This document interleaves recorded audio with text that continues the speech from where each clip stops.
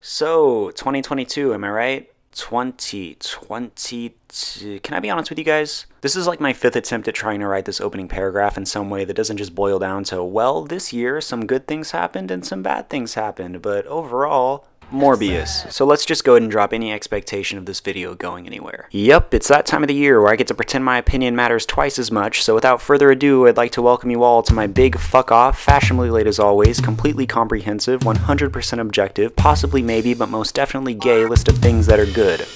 Probably. I don't know, I've never done this kind of thing before, so as I walk myself through getting my cherry popped, just keep in mind that I'm not really one to favor flash over substance, so I guess it's a good thing that Nope features both in spades. Haven't you heard the news? Movies finally feel like movies again, and with this exciting new development brings the return of that oh-so-special brand of discourse that makes me want to pop a cyanide tablet. When Jordan Peele's latest film came out, there was a decent amount of discussion on whether or not the film actually had a point. I know, right? Kind of a stupid thing to care about. I mean, the film doesn't need to have a point, but in retrospect, maybe everyone who was arguing this was onto something. Maybe there's absolutely nothing to read into about a story where a giant UFO flies over Hollywood and literally swallows up anyone who looks at it and spits them out. Oh, and the alien even kind of looks like a camera too. Yep.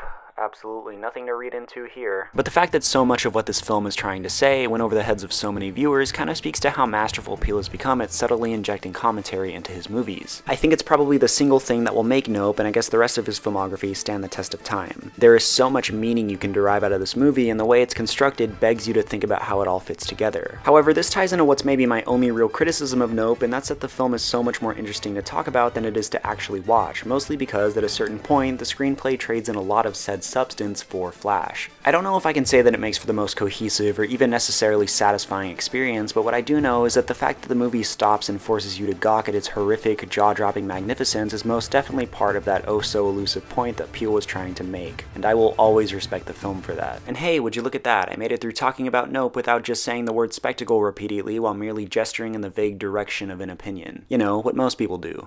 Yup, I really went against the grain with this one. Kind of like how Beyonce did on her most recent album. Not to compare myself to Beyonce, but you know, I guess we've gotten this far.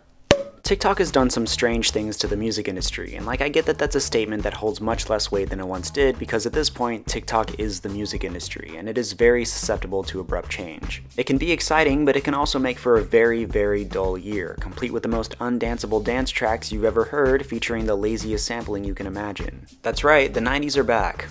In the stupidest fucking way possible. Suffice it to say, it was exhausting, but there is a silver lining here. Artists like SZA, like Twigs, like Beyonce were generous enough not only to do their job, but to bless us with some of the best albums of the year, all of which pull inspiration from that 90s brand of bouncy house music, but throughout the year, I tended to gravitate more towards Renaissance because of its laser-focused sense of direction. Which I guess is funny because, as I alluded to earlier, this is kind of the anti-Beyonce record. Again, this is the same woman who practically releases a feature film with each album cycle.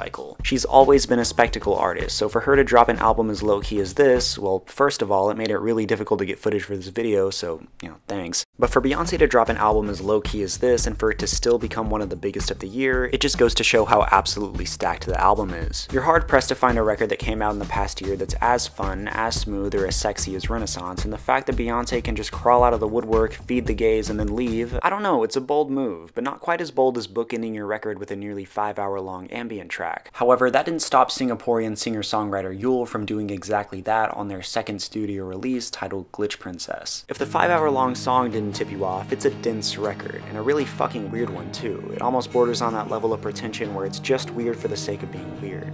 Almost. But everything that Glitch Princess has to offer feels so intentional, so deliberate, and it's what's made me revisit the album countless times throughout the year in an attempt to kind of parse it out. I interpret the record as a statement on the digital lives that virtually all of us lead, how it differs from our reality, and maybe most importantly, how it doesn't. Throughout these tracks, Yul uses pulsing synths, hypnotic beats, and cascading bleeps and bloops to paint a picture of a world ravaged by technology, very similar to our own, but instead of viewing our artificial existences as some form of escapism that you can either embrace or attempt to elude, they instead portray them as an extension of ourselves, and it's just another form of the torturous monotony that rules most of our lives. It's a direction that I rarely see the conversation surrounding technology take, probably for good reason, because it is incredibly depressing the more you think about it. But despite how dour the subject matter is, Glitch Princess still manages to maintain an odd air of hopefulness throughout its runtime, mostly by virtue of Yul clinging to what they know to be quote-unquote real, like what it means to be loved and what it means to be seen. And I'm not saying that this is all the record is or that I understand the record completely. I mean, comprehension basically went out the window as soon as I saw that runtime, but what I do know is that it takes an impressively good writer to create an experience surrounding the technological heat-death of the world and not have their thesis be summed up as, wow, I'm starting to think that smartphones are actually making us less connected. Almost as impressive is comedian slash part-time sadist slash full-time masochist Nathan Fielder's ability to completely and utterly commit to the bit. Most certainly to his own detriment, but let's back up for a second. For those initiated, you probably know Fielder from one of two things. This,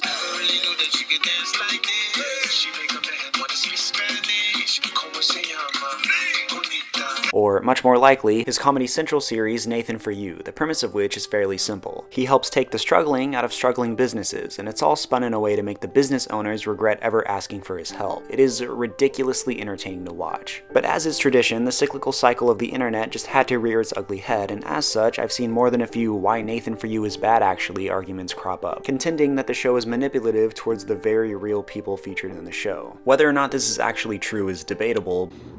I don't understand. What? Why does it help you if you drink your grandson's pee?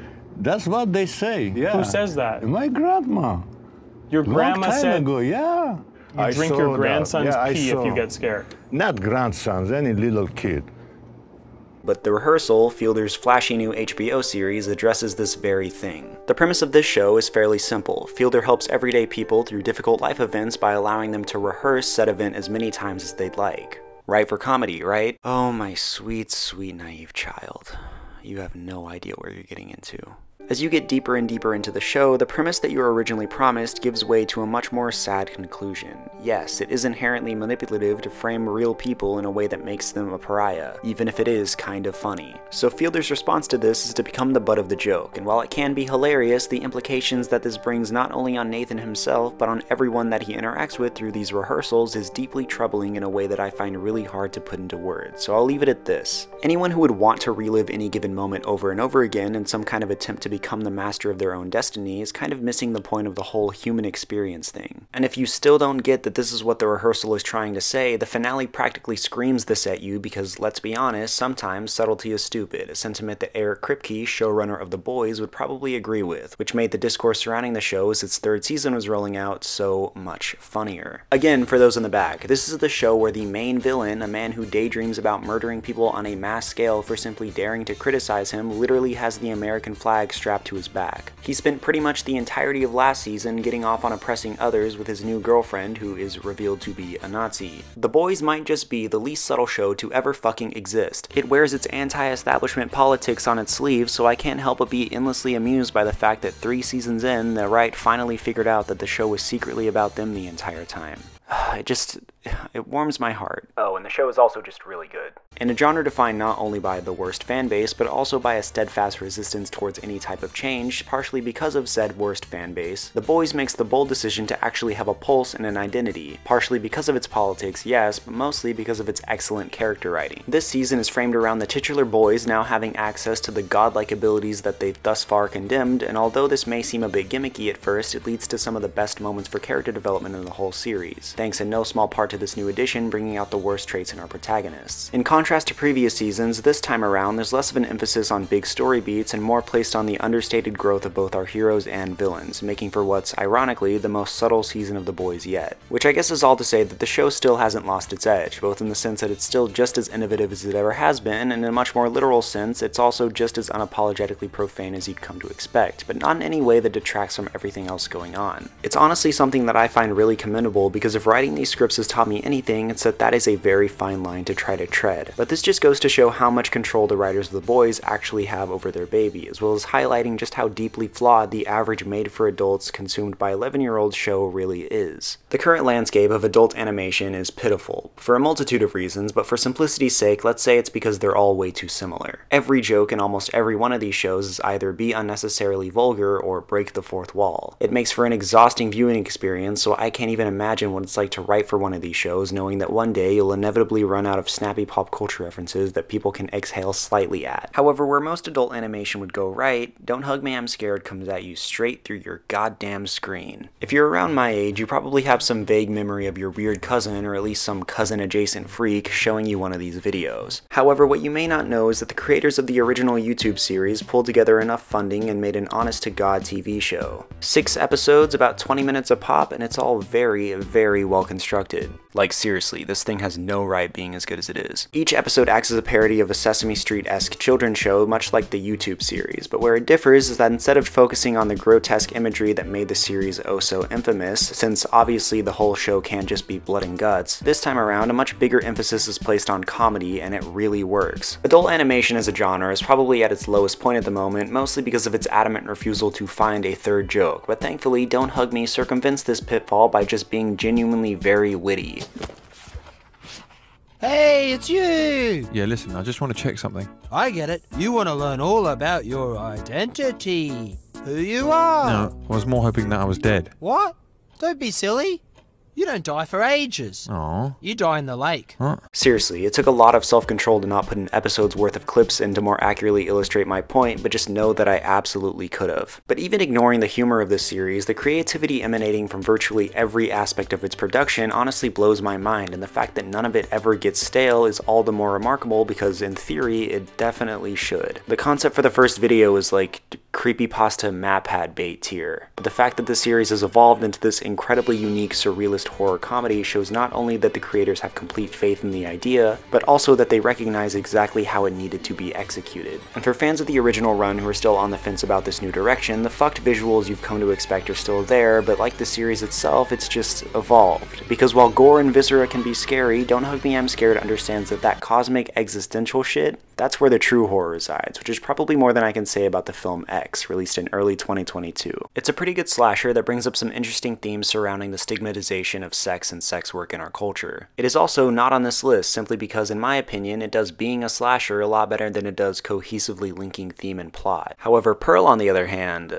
that's a good-ass movie. It abandons a lot of the broad-stroke storytelling of its predecessor in favor of a more story-driven film, and because of this, Pearl isn't held back by the fact that it is a prequel to X. Not to say that the film completely abandons the points X tried to make, because it doesn't, but it's just not as big of a focus here. Honestly, it's barely even a horror movie, at least not in the way X was. The film follows the titular character as she digs her way to the bottom of the mental illness casserole that I like to call Living in Texas, and it's all incredibly compelling, especially considering that we pretty much know what all of this setup is building towards.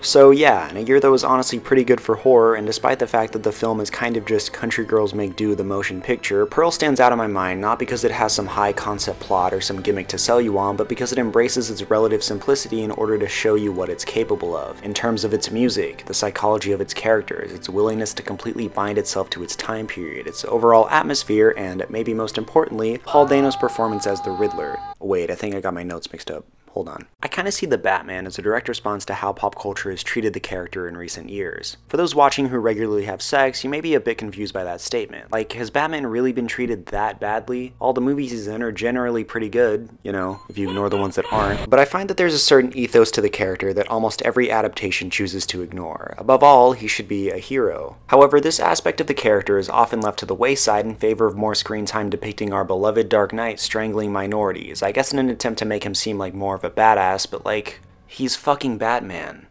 He didn't need your help. Matt Reeves, the director of the Cape Crusaders' latest outing, knows this all too well, and it's why the film follows Bruce as he learns he needs to be more than just some big bulging biceps attached to a pair of pointy ears. It's nice, it rounds the film out, adds some additional depth, makes everything we saw have a purpose, and just by virtue of that alone, it already clears like 95% of its contemporaries, but lucky for me, this point also comes with a whole movie, primed and ready to be fangirled over by yours truly. But you probably already know that The Batman features the most fully realized Gotham that has ever been put to film, just like you probably already know that the film's cast is pretty much perfect, just like you probably already know that I wasn't talking about their acting back there. So instead of me gushing about a movie I adore, I'd like to take some time to talk about what I'd like out of a prospective sequel. You know, give me some weird shit, give me Professor Pig in a movie, give me some This Ain't Your Mama's Batman movie type of shit, you know?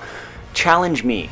the audience, so I'll finally be able to say that the Batman 2 working title is like the Dark Souls of being compared to Elden Ring. What?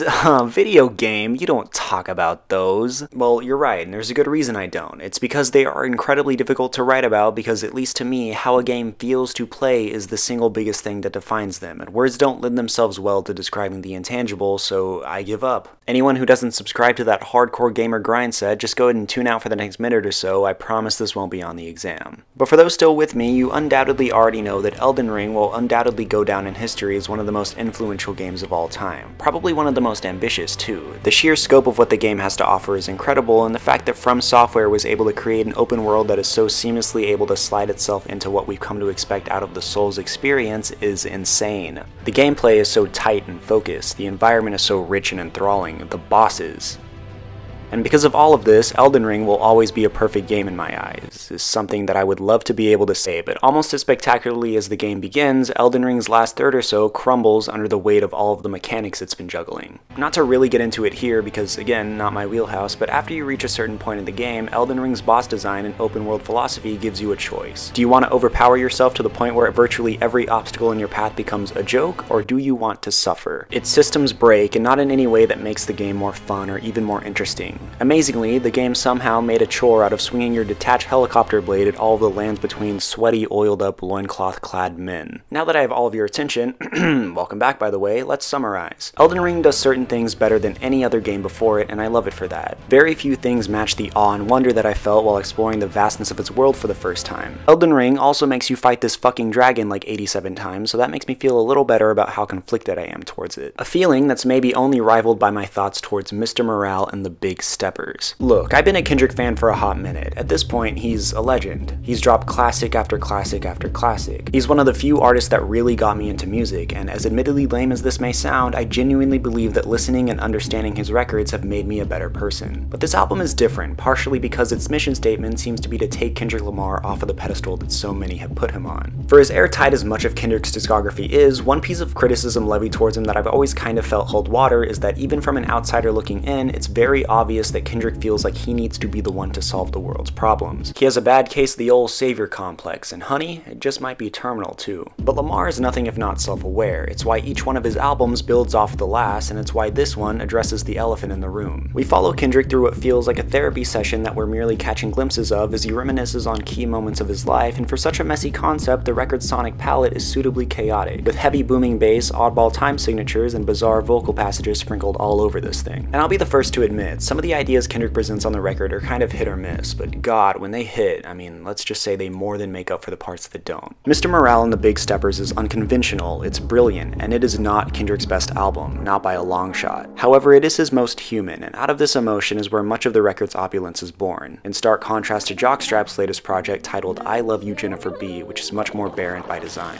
Not to imply that the record lacks the same sense of grandeur, it's just different, a difference that the duo most definitely prides themselves on. If Jockstrap represents anything in terms of their place in the current musical landscape, I think that thing would have to be Progress, because Taylor and Georgia are easily the most forward-thinking minds in pop. And you know, now that I think about it, calling these two pop artists is a little backhanded and dishonest, because their refusal to be defined is what defines them. Packaged inside Jennifer B, you'll find these clusters of abstract ideas. Pockets of Baroque pop, stripped-back moments that are more singer-songwriter inspired than anything else, sweeping orchestration and glitched-out electronica, oftentimes all bundled together in a single track. And it kind of feels like none of what's going on here should work at all, and I think the band knows it too. It's why lyrically, a good chunk of the record seems to be critiquing celebrity with a strong you can't box us in vibe radiating off of every sticky hook and melody. However, I'm not really sure how I should appraise the album as a whole, because while part of the whole lack of definition thing is decidedly intentional, part of it decidedly isn't, and reads more like sonic growing pains as evidenced by the fact that the album loses a lot of cohesion the deeper you get into it. And I could sit here and think of another dozen ways to describe Jennifer B, but I think that's to ignore the record's most potent asset, the visceral emotion that's emanating off of every second of this thing. It's not special to me because it has some galaxy brain chord progressions to show off. It's special to me because despite some of the record's displays of maturity, it makes me yearn for simpler times. It's complicated in that way. But as I've grown older and done my due diligence of consuming as much media as possible, I've found that that quality is what separates good from great, because it takes a special piece of art to make me miss something as tedious and shit as working in food service, but lo and behold, The Bear did exactly that. Granted, the mom and pop shop I worked at was not not nearly as prestigious as the one featured in the show, nor did it employ anyone who really gave a shit. But even still, the environment fosters a unique sense of camaraderie that you rarely see replicated in media, probably because most people see TV as a form of escapism from the monotonous plight of the average disheveled white guy. Anyways, the series follows disheveled white guy as he must take over his family's restaurant after a sudden tragedy, and while this is the setup that the plot is framed around, I can hardly say that this is what the show is about. It's about the restaurant, the idea, the establishment, the service, and its inherent hunger, and when the series is allowed to shine a spotlight on this hunger, the bear soars. For evidence, look no further than the season's absolute monster of a penultimate episode in which we, the audience, are taken on a journey in basically every sense of the word. You will feel every emotion you have within its 20-some-odd minute runtime while the show redefines what chaos and anxiety even mean, and it's all done in one take. The episode is impressive divorced from context, but the fact that it's all elevated to exceptionally so when you know the motivations of these characters, their relationships to one another, and what's personally at stake for each of them, I think it just goes to show how effective this slice of lifestyle writing can be when the plot takes a backseat in order to paint a picture of a more authentic reality. To me, it's remarkable, but I get that this kind of storytelling isn't for everybody. TV needs to be big, it needs to be exciting, and by virtue of that alone, The Bear was never going to be the next Breaking Bad, and you guys already know this sentence's destination, so let's not waste any more time. Better Call Saul did the impossible. It may have taken some time, but I think we finally reached a point where we can say that Better Call Saul has escaped the massive shadow that its predecessor cast over, well, pretty much all of television. But I didn't always think that it could. It's a difficult show to get into precisely because of how much of an effort was made to distance itself from the conventions of Breaking Bad. So as you get deeper and deeper into what's the most slow burniest of slow burns, you may think to yourself, this is kind of boring. Where is all this going? Do I really need to see Jimmy Ed and Nettie scheme his way into more money by ruining some poor old woman's social standing? And while I've always liked the show, I'd be lying if I said that these kinds of errant thoughts didn't ping pong across my mind. But season 6, the show's final season, is what convinced me, and please do excuse my Reddit, I truly am sorry, that Vince Gilligan can do no wrong, and that even when he does, it's eventually made right. This final season made everything click into place for me. Every loose end, and I do mean every single loose end, has been tied up in the most satisfying way possible. In a show full of great performances, memorable locales, and thrilling events, the fact that it just never stopped getting better is so laudable. It does everything a prequel should do, especially in regards to completely recontextualizing the original work. Like I said before, Better Call Saul did the impossible. It made one of the most tragically sympathetic characters I've ever seen out of the comic relief lawyer who practically introduced himself to the world with the yo mama joke. But with all that being said, I still don't know if I can say for sure that Saul is a better show than Breaking Bad, because it does owe so much of its identity to what came prior. A problem that definitely doesn't plague Severance, a new series whose winding twists and turns are so thoroughly compelling that I feel like it would be a massive disservice to go into any more detail here. So instead, I'll bestow the show with the highest compliment I can give, which is that despite all of the fuckery that Apple makes you go through to sign up for their nigh worthless streaming service, despite all of that, it was still 100% worth it. Which brings me to number 1. Look, I imagine a lot of you may be staring at the runtime of this video ticking down, mostly in puzzlement, because it may seem like some of my picks are just me trying to be quirky and different for, I don't know, clout purposes, I guess. So to put these allegations to rest, I'd just like to make it perfectly clear that sometimes the obvious choice is the best choice. Everything Everywhere All at Once is probably the best movie I have ever seen, and for everyone watching this, that's a statement you probably either agree with or you haven't seen the movie. And like, I really do get it. I had my doubts that it could possibly live up to the insane amounts of praise that it received from virtually everybody, but maybe because I went into the film with some skepticism, the experience I got out of it was all the more rewarding. Simply put, Everything Everywhere All at Once is a film against nihilism, and in a world full of melancholic dejection, I cannot stress enough just how welcome a movie like this really is. Because it's so easy to live your life not caring about anyone or believing in anything, and I guess at the end of the day, all of these cynics are right. Yes, in the grand scheme of things, nothing truly matters, but God, what a shitty way to live your life. It's a worldview that only serves to make you and those around you more miserable, but no, totally. I think it's super cool that you live by philosophies you stole from Rick and Morty. And I could go into the mechanics of how seamlessly this concept is woven into virtually every aspect of the film, but I feel if I were to pick it apart and examine all of its features under a microscope, that's kind of missing the point. To enjoy the little things, to enjoy life. So yeah, I guess at the end of the day, the real everything was the everywhere that we learned all at once. Yes, that is how I'm ending it.